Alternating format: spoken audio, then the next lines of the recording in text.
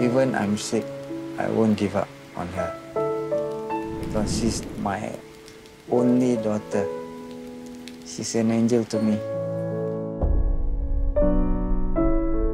So when did you find out that Emilia is different from other children?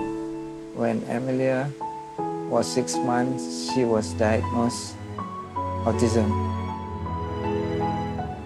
1.5 years later, the doctor diagnosed that she got a small brain. After I know the diagnosis, I feel very sad, but she's my daughter. I have to go through it. This is my second wife. She accepted.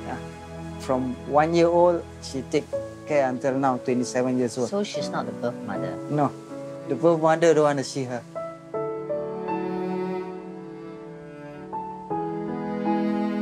So is it difficult to take care of her? It's very difficult.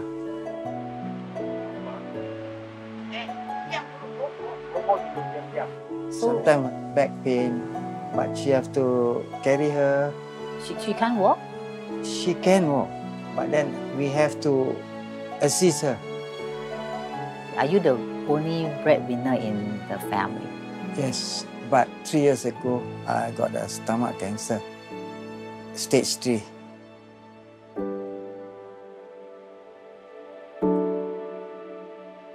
I'm worried about the financial, because if I'm not working, and the only one is my wife, so she has to take care of me, Emilia, and the children.